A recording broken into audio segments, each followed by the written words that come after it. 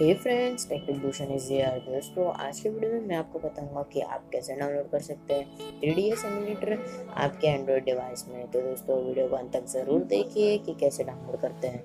दोस्तों, सबसे पहले आपको आपका क्रोम यूज़ करना होगा, यानी आप जो भी क्रोम यूज़ करते हो, चाहे वह यूसी हो या फिर वो कोई और गूगल क्रोम हो। तो मैं यहाँ पे यूसी यूज़ कर रहा हूँ। तो आपको जस्ट टाइप करना है एप्टॉयड APK फॉर डाउनलोड। दोस्तों, एप्टॉयड APK यहाँ पे सर्च हो जाएगा। दोस्तों, यस कर दीजिए। सबसे पहले आपको जो लिंक देगी वो यहाँ पे आप यहाँ से डाउनलोड कर सकते हैं। दोस्तों, मैंने यहाँ पे पहले से ही डाउनलोड कर दिया है, तो चलिए ज़्यादा टाइम ना गवाते हैं।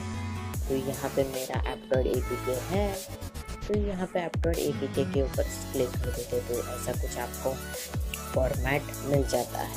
दोस्तों, फिर आप यहाँ पे सर्च बार पे जा सकते हैं। उसके बाद आपको जस्ट टाइप करना है 3ds, जस्ट 3ds टाइप कीजिए और सर्च कीजिए, और उसके बाद वापस स्क्रॉल डाउन कीजिए नीचे।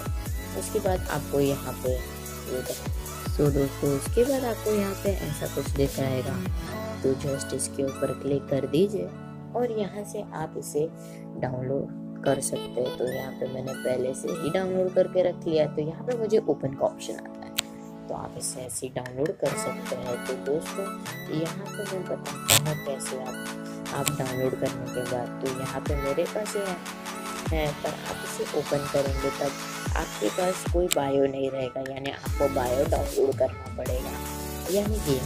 तो दोस्तों, आज के वीडियो में बस इतना ही। अगर आपको ऐसी कुछ अमेजिंग वीडियोस चाहिए होगी तो आप मेरे चैनल को सब्सक्राइब कर दीजिए। मतलब सब्सक्राइब तो करना बनता है, एक लाइक तो बनता ही है। दोस्तों, अगर आपको वीडियो अच्छा लगा तो प्लीज़ लाइक तो कीजिए ही, वापस बोल रहा हूँ।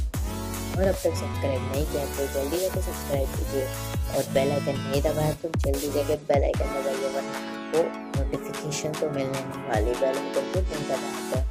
दोस्तों, आज के वीडियो में बस इतना ही, तो अब मिलते हैं अगले वीडियो में। तो तब तक के लिए